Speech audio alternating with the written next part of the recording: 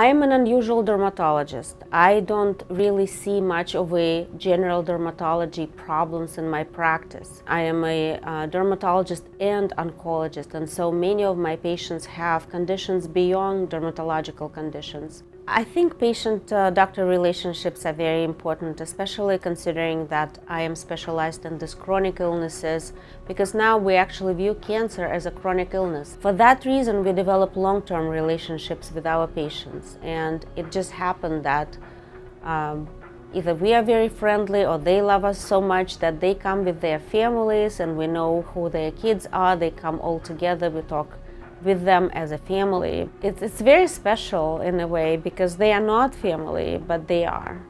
And so this is something that is very dear to me, and it is something that makes it all worth it. That type of appreciation that is beyond thank you.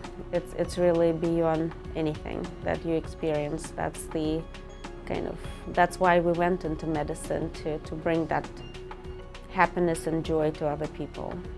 My name is Larisa Geskin. I am an associate professor of dermatology and director of cutaneous oncology with ColumbiaDoctors at New York Presbyterian.